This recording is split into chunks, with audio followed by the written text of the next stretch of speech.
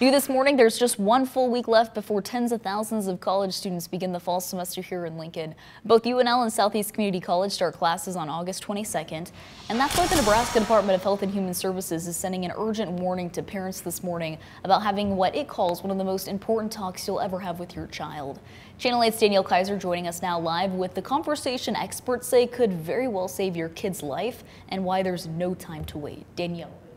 Good morning, Katrina. The department is talking about the danger of using alcohol. The National Institute on Alcohol Abuse and Alcoholism found students are extremely vulnerable during the first 6 weeks of their first year in college.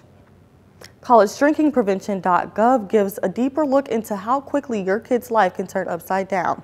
About 25% of college students have reported academic consequences due to drinking. That includes missing class, falling behind, doing poorly on exams and papers, which all of course leads to lower grades, if not putting an abrupt end to their career altogether.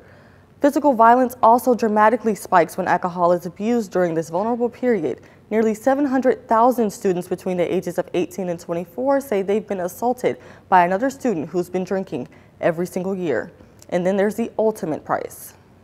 Recent statistics indicate 1,500 students between the age of 18 and 24 die nationally each year.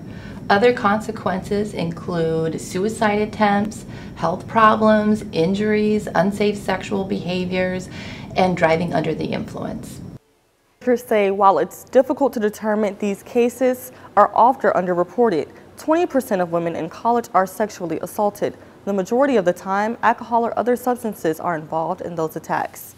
Experts admit to having these conversations with your kids can be difficult, so they recommend beginning them naturally. When you're talking to them about the courses they plan on taking, you can bring up how alcohol could disrupt those goals.